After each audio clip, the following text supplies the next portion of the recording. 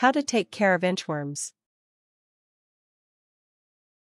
Inchworms are a pretty low-maintenance pet that are great for young children. You simply keep them in a suitable habitat, feed them leaves, and let them go when they turn into moths. Knowing when and where to look for them will help you find one early so you can enjoy them for as long as possible. However, inchworms can be pretty devastating to plant life in large numbers, so if it looks like you have a whole lot of them in your garden or yard, there are a couple easy steps you can take to reduce their numbers. Method 1: Caring for pet inchworms. 1. Prepare a habitat. Purchase a terrarium with a ventilated top from a pet store. Or, make your own habitat with a lidded container made of glass or plastic. Poke several small holes through the lid with a thin nail or similar tool, no thicker than the tip of a pencil, so air gets in, but the worm doesn't get out. Line the bottom with about an inch of dirt or wood shavings. Inchworms aren't that strong, so you can use aluminum foil, plastic wrap, or something similar as a lid so poking holes is easier.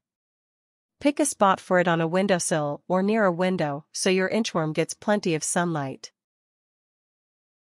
2. Hunt for them in spring. Be aware that inchworms have pretty short lifespans. Expect them to cocoon and turn into moths toward the end of summer. So, to spend as much time with them as possible, look for them soon after they first hatch from their eggs in spring. Eggs typically hatch when the weather rises to 50 degrees Fahrenheit, 10 degrees Celsius. When they first hatch, they're very, very small, which means they're harder to find. They usually take about 3 months to grow full-sized, about an inch long, or 2.5 centimeters. 3. Include leaves and stems in your habitat.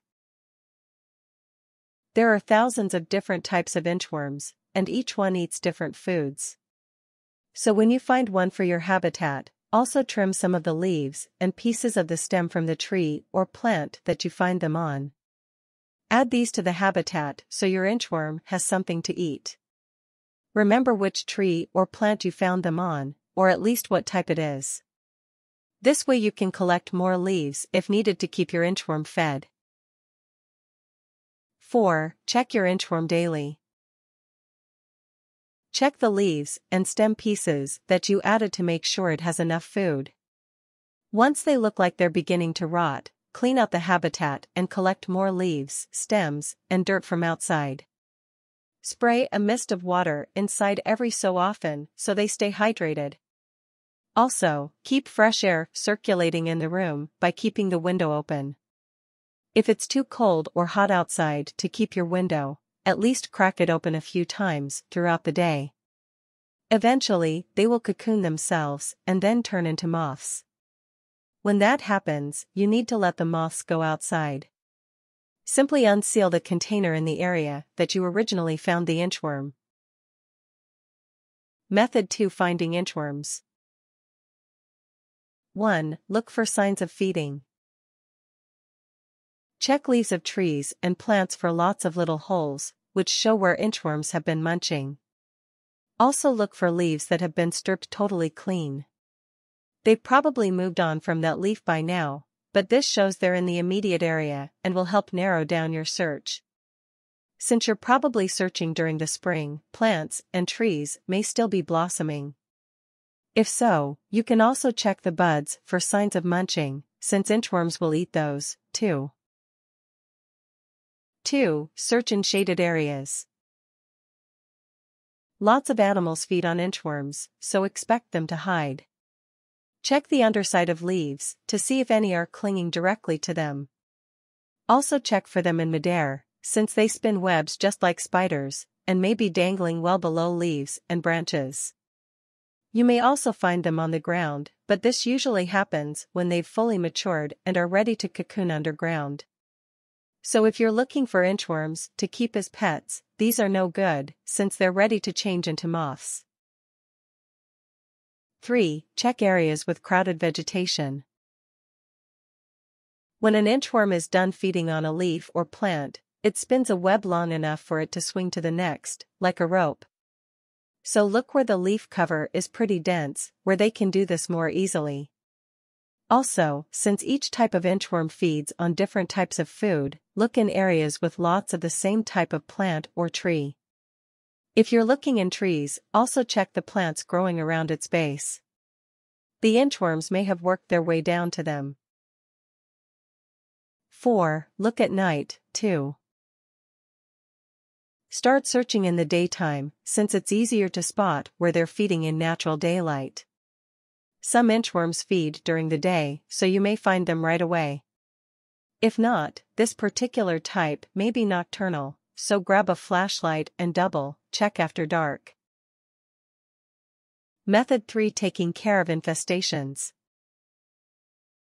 1. Identify signs of damage. Inchworms are small and may feed at night, so recognize other signs of infestation, since they may stay out of sight. Look for little holes in the leaves of your trees, bushes, and garden plants. The more you see, the more likely it is that you have a large population of inchworms. Inchworms are commonly attracted to elm, fir, hickory, maple, oak, and pine trees. Since they also eat fruit, they can often be found in berry bushes and fruit trees. 2. Ask yourself if it's really a problem. Before you go through the trouble of trying to solve it, decide if it's really worth the effort. Consider where you found evidence of inchworms, and how pervasive it is. For instance, individual inchworms don't eat much, so if you only find sporadic leaves that seem to be eaten, the population is probably small. If the leaves in question are confined to trees, the trees may offer enough food to support the population without widespread damage. Smaller plant life, like garden plants and bushes, are more at risk since they offer less material for the inchworms to feed on. 3. Let predators do the work. Lots of small animals feed on inchworms, so encourage their presence. Birds are perhaps the easiest and preferable to attract, so hang bird houses and feeders around the affected area. In addition to birds, inchworms are also prey to lizards, yellow jackets, wasps. 4. Treat the affected area with pest control. Spray the leaves or the worms directly with insecticides, which are an effective means of dealing with inchworms.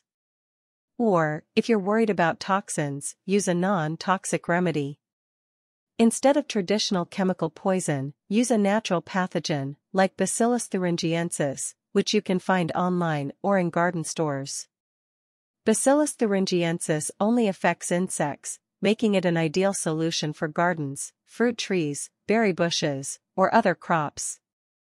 Treat the area again next spring to eliminate any eggs that may have been fertilized during your last infestation. Different types of inchworm reproduce at different times, but all types hatch in spring. Tips. Feel free to handle your inchworms, this is the best way to learn about them up close. Despite their delicate appearance, inchworms are actually pretty tough little bugs, so you won't hurt them.